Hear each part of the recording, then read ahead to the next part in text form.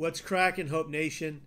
I thought we might kick off the week talking about the most common mental health issues there are: depression, anxiety, and PTSD, or post-traumatic stress disorder.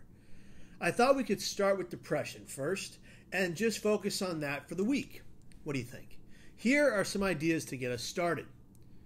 I've talked a lot about bipolar depression in the past, as I have my own personal struggles and a diagnosis of it, but I wanted to talk to you all today about other common mental health conditions and issues. Why? Well, talking about it really does help. Did you know the most common mental health diagnoses are depression, anxiety and panic attacks, and post-traumatic stress disorder, or what is commonly referred to as PTSD, or now even post-traumatic stress or post-traumatic growth?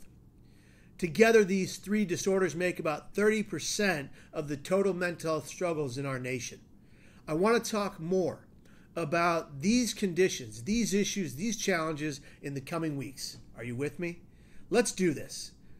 Please join me across all of my wonderful channels at Kevin Hines Story or youtube.com/Kevin Hines to learn some great mental health hacks that could change your life or change the lives of some people you love.